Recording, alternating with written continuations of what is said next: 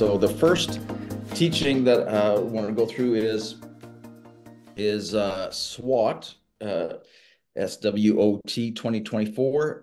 SWOT stands for those who might not be familiar with the term, it's commonly a term that businesses and organizations, churches use to evaluate the current state of the organization.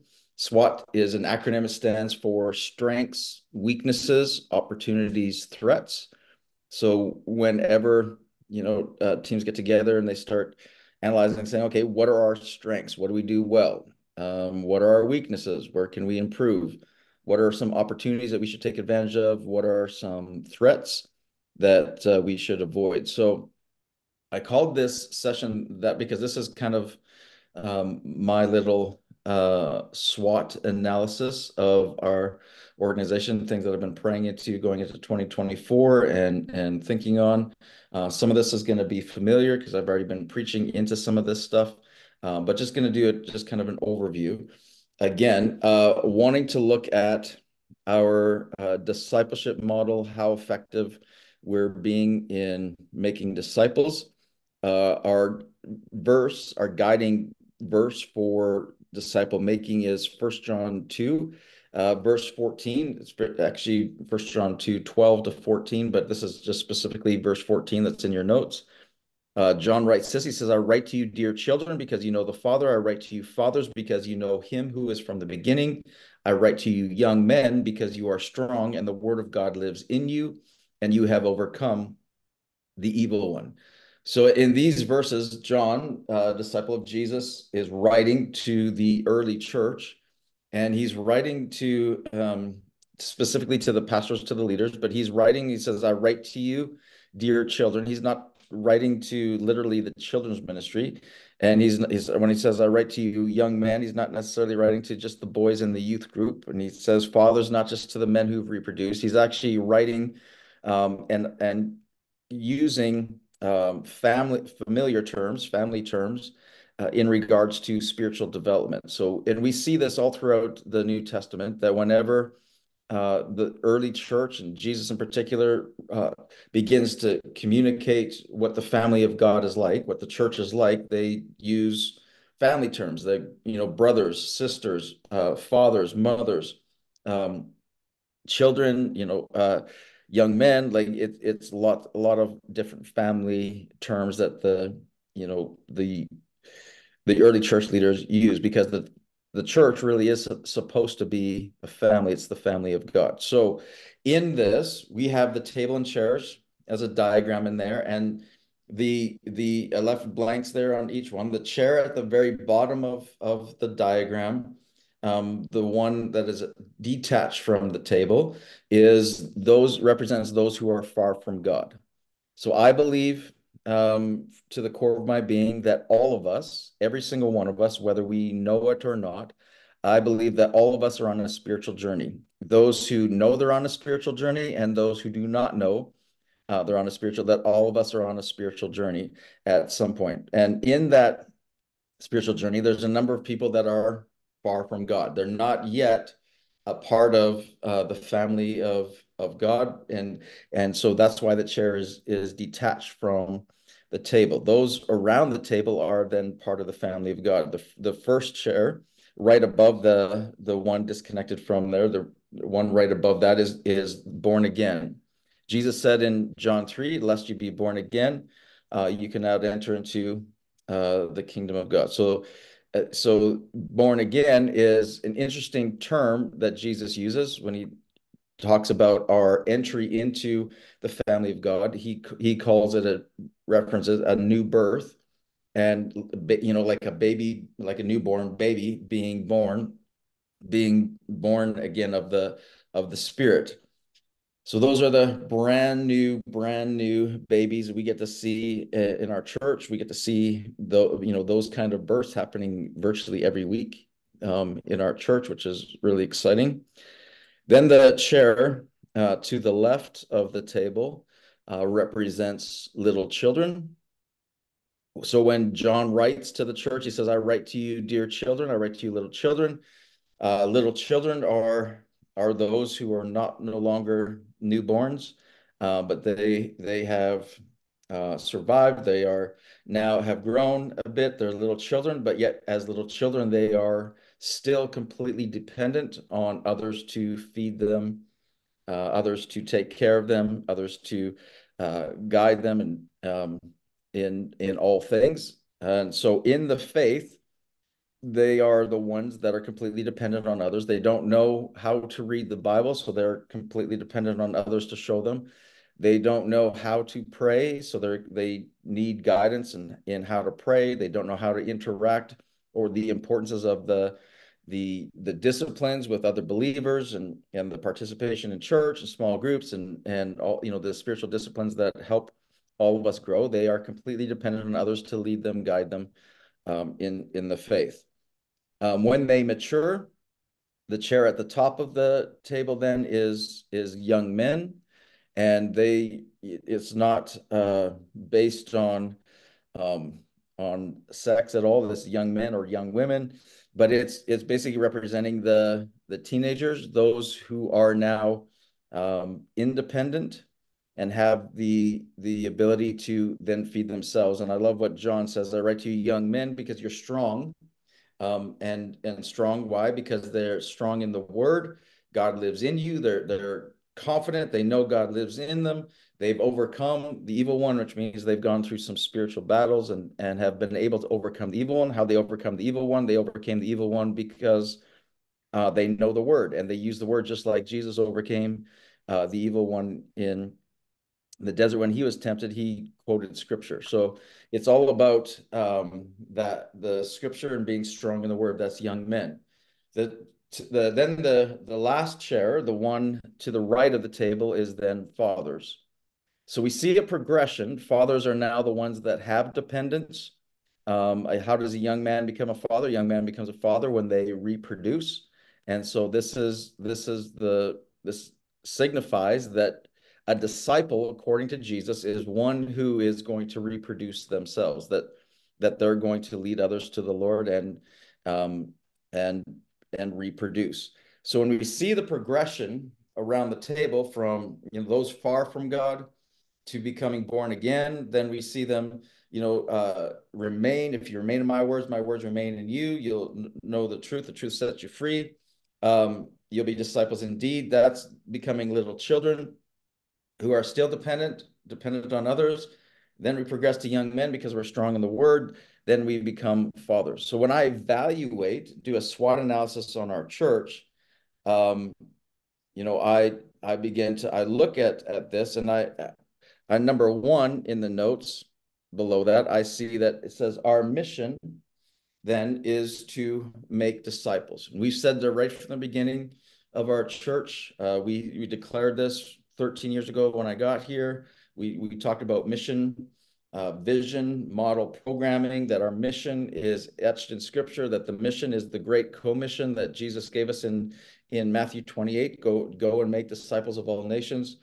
And that is the foundation of everything that we do. So our mission has not changed, and it will not change until Jesus comes back. So our mission is to make disciples. We define a disciple as someone who progresses from being far from God to being born again, to becoming a little children dependent, to becoming young men independent, to becoming fathers reproducing, to become dependents. So therefore, our mission is to make disciples, is to make fathers, mothers in the faith. That's the command of Jesus. That's not the gentle suggestion. That's the great commission, right? So that's what we are called to do. So number two, what I've analysis and analyzing our church is that we are really good at the first three stages of discipleship. So we're really good at the first three. We're really good at connecting with those far from God and leading people to Jesus. Last year, we led over 480 people to Jesus in the first time in our services through our ministries. And when you look at that, I mean, we never take that for granted, that you know, we are a rare majority when it comes to a rare minority, sorry, when it comes to churches in North America that see that the type of salvations that we get. And we'll never take that for granted. We're very excited about the fact that we see, close to 500 people. We set a mission out 13 years ago to at least see what we see in the book of Acts, where it says the Lord added to their number daily those who are being saved. So we said that's a minimum of 365 people a year coming to Jesus. We have maintained that for 13 years, seeing at least 365 plus people coming to Jesus. So I would look at that and saying, well done. Like we're doing well. That's a massive strength for our church. I also in that analysis, I think we're good, not great. We're good at retaining those new believers. And in the analysis of that, we see, the becoming little children. What I mean by good, but not great, we're good. We talked to, Billy Graham Association, and they say because of, the crusades and different things that they do, that they see about 3% retention of people who get born again, becoming little children in ministries grafting into the church. We see far more than 3% that become born again in a service and come back to the church. So we're doing good, but we're not great because we're not seeing high percentages of people that are retaining and that. And then, so I think we need to get better at retention, which is one reason why we introduced Rooted and began doing that. Is this is a way to graft people to one another in relationship, but also to graft people to the word and get an understanding of the word. And we're hearing incredible testimonies of people that are going through Rooted, of how much they're learning in the word and how much they're connecting with one another. And that is our attempt to say, hey, we need to get better at retention. We need to get better at making the disciples and progressing our new believers along to become grounded in the word. So if you're a scribbler like me and taking notes, I would say one of the things that we want to do, one of our goals to help the born again remain long enough to become little children, is we want to graft people to community. We want to graft them into relationships, into smaller groups, and grow smaller. That's part of what we want to do. So that in between stage there, we want to graft people to community and get them connected as quickly as possible, connected to volunteer teams, connected to small groups, just get them connected in relationships as quickly as possible. The space between little children now and young men is we want to get people grafted to the word. We want them to be anchored in the word, know the word. That's what John says. Young men, the word, you're strong in the word, you overcome the evil one. We want to get people grafted into the word. So in that, I believe Rooted accomplishes both those things. It helps people stay grafted into community, and it helps people graft them into the word. So that's a major tool that we're using and utilizing, encouraging anybody and everybody to get Rooted. If you haven't taken Rooted, please do. It really is amazing. We're going to run another round right after Easter again, so I encourage you to do that. So I would say we are good at the first 3 stages of discipleship. But number 3, I also believe we are weak at the last 2 stages of discipleship. So while I think we're good as a church at getting people born again, I believe that we are, okay at the retention and young men. I believe that we are very weak at, from our young man stage, the last 2 stages, young men to fathers. And I believe that weakness is not a programming problem. I believe that weakness is actually a structural problem. And what I mean by that is that our current structure of and this is not just our structure as Parallel Church, but our structure in the Western way of doing church, the Western system of church. Our structure is a Sunday-centric worship and preaching service. It's attractional and it's an invite-friendly model. Nothing wrong with any of that, but our current model is Sunday-centric, mainly driven for one service a week It's that service is really surrounded by worship and preaching. If you're to basically evaluate all the churches around North America, you'd see the same thing. It's basically their services are anchored around worship and preaching. We're an attractional model, which means that we do what we can to attract the lost, those far from God, into an experience that they're going to be able to connect with God. That's attractional. And we're an invite-friendly model. Everything that we've done for the last 13 years has been based on wanting to create services that unchurched people feel comfortable to attend. But really, what we're trying to do is we're trying to create services that you feel comfortable in inviting your unchurched friend, family members to come to church. And it's working. It's working at bringing people, inviting people in and getting them saved. The problem with that Sunday-centric worship preaching attractional invite-friendly model is that it's not allowing people to mature further in becoming young men, and most importantly, become fathers. The Sunday-centric model only allows a certain number of people to be called or feel called, and it only allows a certain amount of people to participate or to reproduce. So what we've done is we've said in the past, what we've said is hey, if you're a young man, you're strong in the word, invite and you have a conversation with a coworker at work, invite them to church, and then we'll get them saved and you've reproduced. But the problem is basically it's like us asking you to have a baby but we're going to adopt that baby for you, which, okay, that works to a degree, but it doesn't help you mature as a father, mother in the faith to the degree that it should. I read a quote from, and this is kind of where some of my preaching is going, different things that I've been reading and studying, and a lot of the stuff that I've been thinking on and focusing on in my sabbatical and after. But I read a quote from Brian Sanders, a pastor from Tampa Bay. He said, the Sunday-centric churches draw people into an educational environment to learn things like ethics and life skills. This framework has a bias for theory, not practice.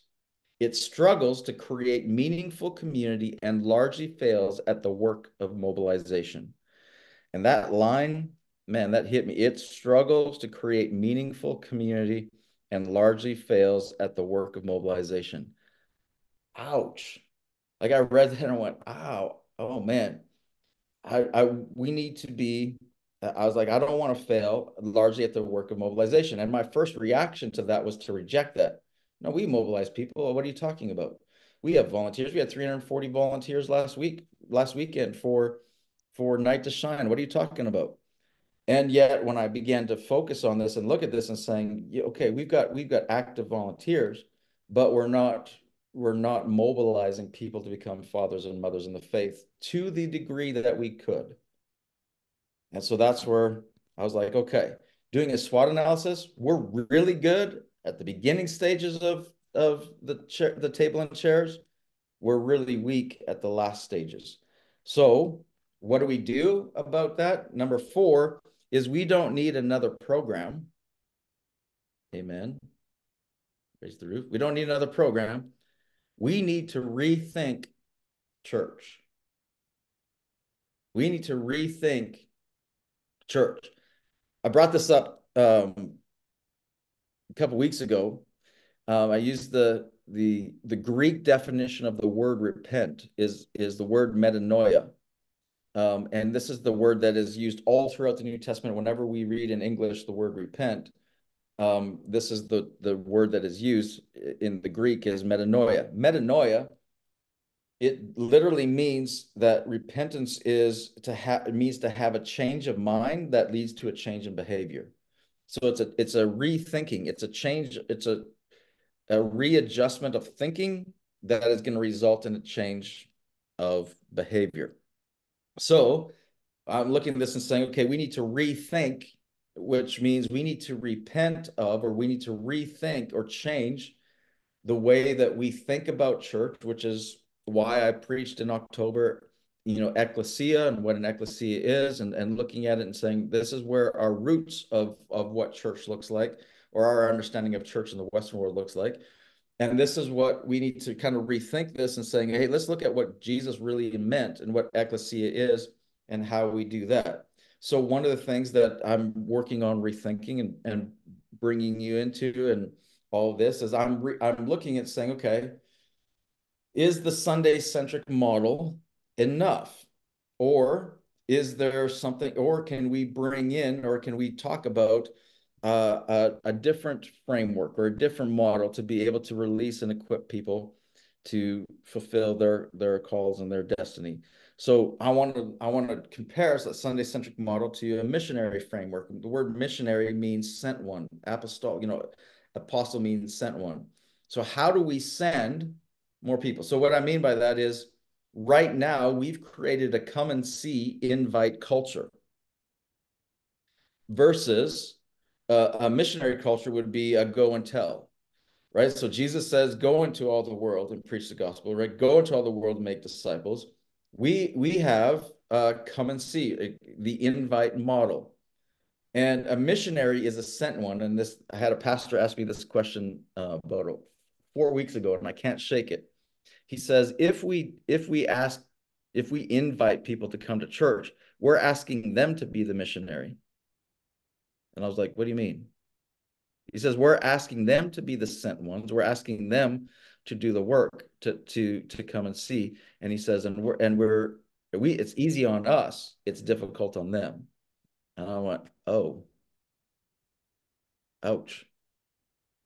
So what if we were to rethink and go, okay, instead of come and see, how do we do just and again, I'm not saying we need to change what we're doing, because what we're doing is working at the first three stages, but how do we create more of a go and tell missionary sent model where we do the work? What if we, Ephesians 4, equipped the young men to be missionaries, to be sent ones? What if we equipped, which is what Paul says in Ephesians 4, equip the saints to do the work of the ministry? What if we equipped, trained, skilled, developed to send and sent missionaries, sent the young men into their workplaces, into their neighborhoods, into their schools, into that? What if we equipped properly and sent them into the community rather than saying, hey, everybody come and see and meet Jesus here? What if instead of focusing on running new programs, we focused on equipping more people? And what if we rethink one big church and start planting hundreds of ecclesias? What if? And when you look at that and going, well, that sounds crazy. It sounds different and crazy, except that it's biblical, and except that the fact that one of the things that I learned is that the church all around the world is exploding at an exponential rate, except for in the Western world. And the reason why the church all around the world is exploding and the church in the Western world isn't is because our Sunday centric models are limiting our discipleship. Where in the Western world, for example, in China right now, 60% of the house churches in China, which by the way are exploding, 60% of the ecclesias in China are led by teenage girls. And I went, what? Wait. And here in our Western world, we think, well, I don't know enough to be sent. I don't have enough. I don't know what to say. I don't know what to do. And we think because we're knowledge based and we think on this regard. But what if we were to empower, equip, and send? And what if we were to um, equip more people? What if instead of having just one pastor, what if we released hundreds of pastors? What if? What if? Um, Here's another quote from Brian Sanders in this regard. And he said this: In the prevailing framework of the church today, talking about the Western church, leaders are constrained to serve only those who come into their ministry sphere, their church building or programs. The ministry then is limited to only their capacity and the capacity of that sphere. This also means we are often chasing our tails, trying to serve people who are disinterested in the kingdom. Many people will claim to be Christian, but their true desire is to be served, to be fed, and to consume.